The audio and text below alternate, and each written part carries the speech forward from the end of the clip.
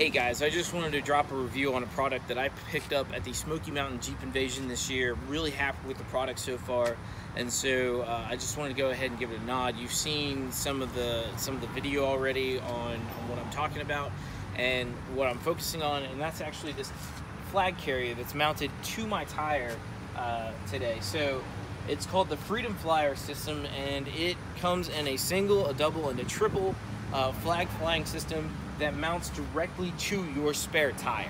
So that's one of the greatest things that I can say about the spare tire mounts and stuff, is that though I love watching them fly behind Jeeps, a lot of the times the reason why I hadn't purchased one yet or hadn't made one myself is because a lot of them go into your hitch.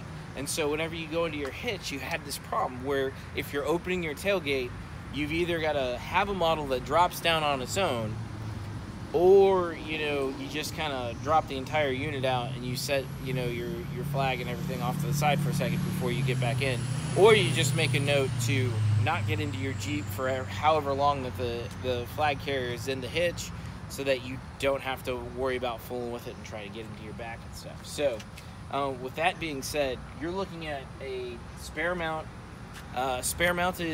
flag unit, so you don't have to worry about that anymore. Let me show you something real quick. This right here is worth its weight in gold already, because I'm able to open my tailgate. I'm able to access stuff in the back, so whenever I go to events, I can fly my flags, I can do anything I want to at my events with this still in place. I don't have to worry about it. If I need to haul something, I can throw a ball in there and I can haul something. If I need to put my Jeep box back on my Jeep, which takes an extender, and then I've got to throw the Jeep box on there and stuff, it's an awesome thing. But with a lot of these other flag carriers, you're looking at sticking it in the hitch mount, dropping it down, doing different things like I've already mentioned. With this system, you don't have to worry about that. Another thing that I want to show you is that it's extremely sturdy. I'm a 200-pound guy.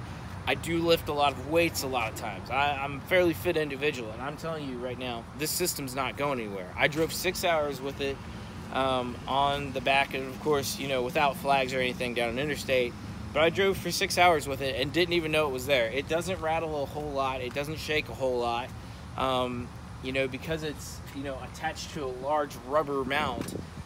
There's no metal really shaking. You've got a little bit from up here, but I don't ever hear those unless I hit a speed bump or something. It's a really well put together product. It's made here in the USA by a veteran who does all the forge work at his house. So all the metal that you see that gets bent and all that other stuff that you see gets put together, he does that in American Forge, which is pretty awesome in my book. You don't see a whole lot of products that are put out there like that. Of course, he does have it patented, so I want to make sure that everybody understands that, if you see this product, you can't just take it, copy it, and put it on your vehicle, because if you're ever seen out with it, there will be legal ramifications for that. Another thing to kind of mention, a little bonus feature, is that the flag staffs right here, they go up farther. So if I take out these eye bolts right here and I move them up, I can go to parade level, is what he calls it, and you stretch that out and you get on a ladder and you put your flag on there, and you're flying then at a parade level design. So he really kind of thought this through.